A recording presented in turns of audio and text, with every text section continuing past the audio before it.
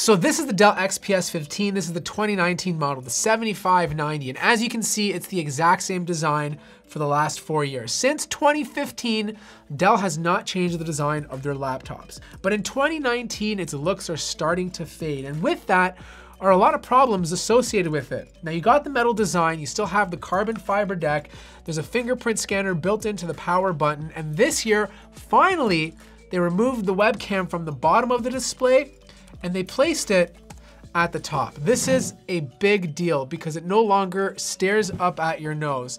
So all the ports are exactly the same, so I'm not gonna go through all of them, but you still have tons of I/O to connect all of your devices, and thank God they still include an SD card slot. Now the big thing about the model that I have here is the fact that you get an OLED display. And by God, this display is absolutely gorgeous. It's the same panel that the Razer Blade OLED is using, the Gigabyte OLED is using. It's the Samsung panel, and it's beautiful. The blacks are so deep and dark. The colors are punchy, they're vibrant. Dell has their own profiles you can choose to work with, especially if you're doing any design work. I cannot wait until we get faster refresh OLED displays because looking at this makes me very happy. To be quite honest, the OLED display is the only new thing that I'm very excited about with the XPS 15 because the biggest issue that this laptop's had for the past couple of years is thermal performance. And unfortunately, it's still here today. Now I have the i9 model. This is packed with the GTX 1650, 32 gigabytes of RAM, so it's the most expensive configuration. And to this day, it still overheats, thermal throttles, and reduces the amount of performance that an i9 should really give you. In Firestrike, it performs well in terms of the GPU. It's a little lower than other competing laptops, but still high enough to be okay. The problem though is when you're doing CPU intensive applications. Adobe Premiere, for example, when you render out a file, it takes 6 minutes and 31 seconds. This is using hardware acceleration, 4K timeline, and when you compare this to other laptops like a 2018 MacBook Pro, it completely loses. Even to an i7 9750H and the Razer Blade 15, the i9 just can't keep up.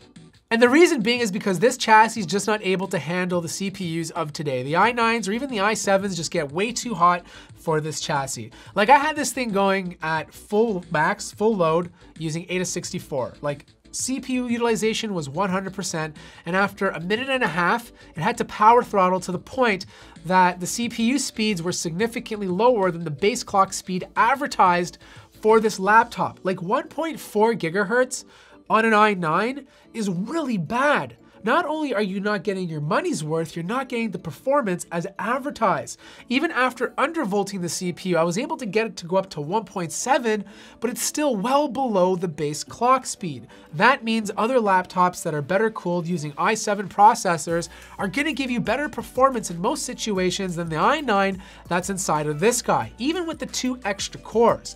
Now, if you just plan on gaming with this laptop and doing a little bit of productivity, it actually handles okay. Gaming was fine. I mean, you're still not getting the same frame rates that you would on a gaming laptop with a GTX 1650 just because, again, it's getting a bit too hot, but it is playable. Like I was able to play most games comfortably between medium and high settings. So here are my closing thoughts. The Dell XPS 15 has a lot of little things going for it, like the keyboard, the touchpad, the carbon fiber deck, the beautiful OLED display, and good battery life. But I can't recommend this laptop at this time because of its performance. This laptop has to considerably power throttle in order to keep the CPU somewhat cool. And you're not getting the base performance that you're paying for. Until Dell updates this chassis, hopefully sometime in 2020, the Dell XPS 15 is on my no list. I hope you guys enjoyed this review, because if you did, I'd love if you hit the like button. If you're new to the channel, subscribe, and I'll see you guys in the next video.